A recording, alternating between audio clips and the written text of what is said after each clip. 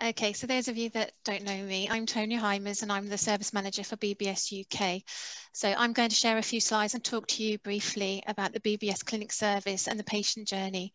We're really blessed to have the highly specialised multidisciplinary service that you've been hearing about, which has the added value of being supported by BBS UK in a formal and contracted way.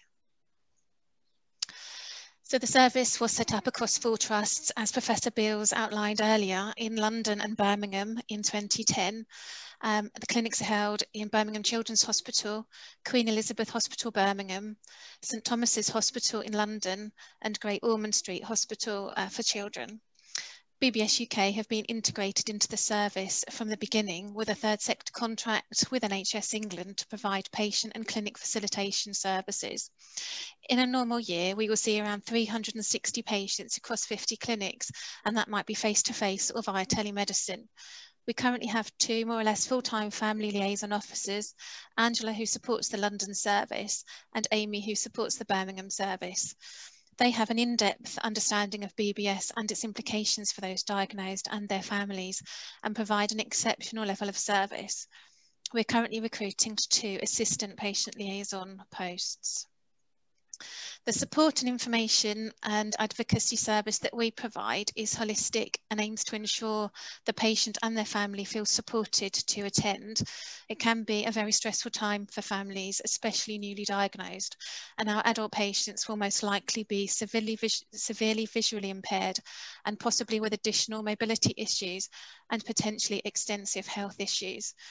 So our aim is to make the process as easy as possible and help them make the most of their appointment.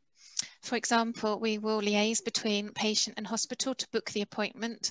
We'll organise patient transport or hotel accommodation, ensure the clinic's team are aware of any particular issues that need to be discussed, and provide support, tea and coffee on the day, organise travel cost reimbursement, and we'll also support with any local authority referrals and benefit applications afterwards.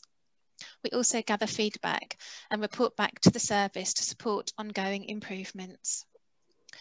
To understand the importance and benefit of the clinics, it helps to consider the patient journey from diagnosis.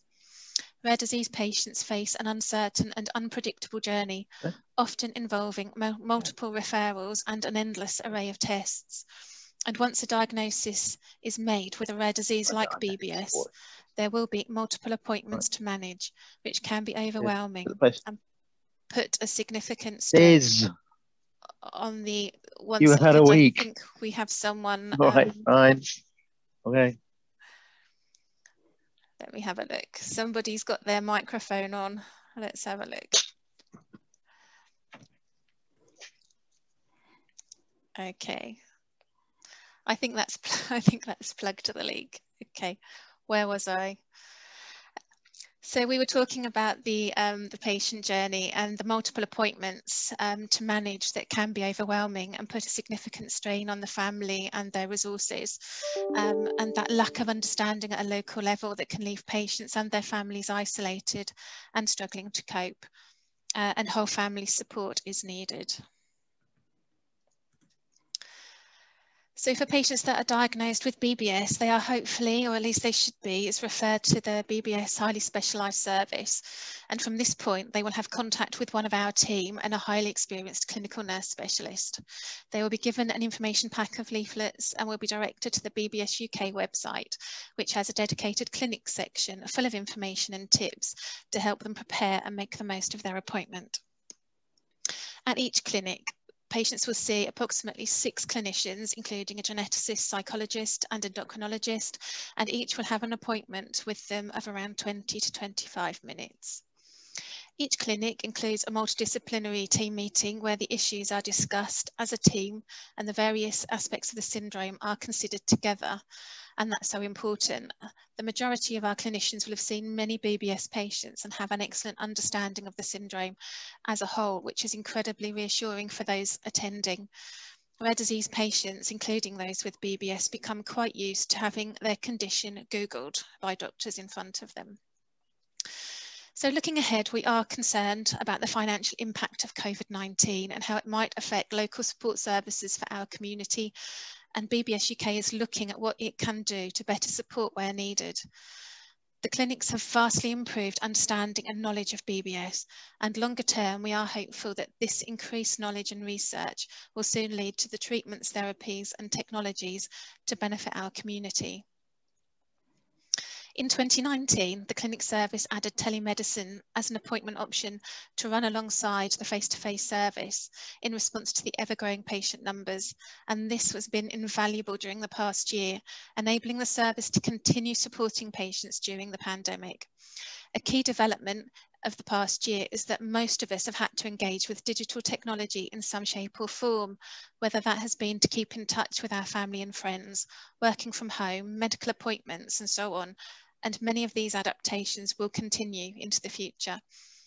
NHS England has been keen to learn from the highly specialised services, including BBS, already using telemedicine to seek out best practice. And to support this, BBS UK have contributed to service review meetings and focus groups, and have also held their own focus groups with patients and parents to find out from them what works well and what doesn't. And this has been fed back to the commissioning team. This work has contributed to the development of a paper that aims to provide a toolkit of proposed principles and processes representing a summary of what good clinical care looks like for highly specialised services to follow as they develop their models of care combining traditional and digital care services moving forward. An obvious downside to the telemedicine service has been the lack of testing. And although blood tests can be organised locally, getting this done with results ready for the appointments, that's not always straightforward. NHS England has listened to the concerns of the different services and provided funding for home testing equipment, and that's included blood pressure machines, talking bathroom scales, stadiometer, and finger prick blood tests. These will be of enormous benefit to the patients and service once it is fully rolled out over the coming weeks, and we'll be talking more about this tomorrow. Further information about the BBS Clinic service and how to make a referral can be found in the medical information booklet and website, along with a vast range of useful information and personal perspectives for those wishing to learn more about the syndrome. Liz, our service manager, will be telling us more about the information resources and services of BBS UK after the break.